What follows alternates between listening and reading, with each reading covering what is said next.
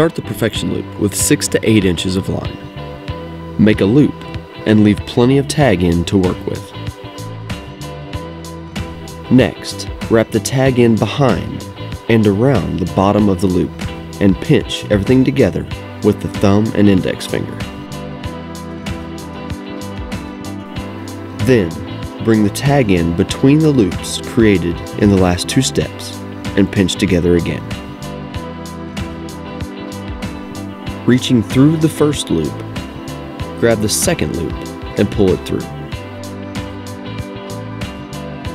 Secure the loop with the bend of a hook or other blunt object. Trim the tag end, and the perfection loop is complete.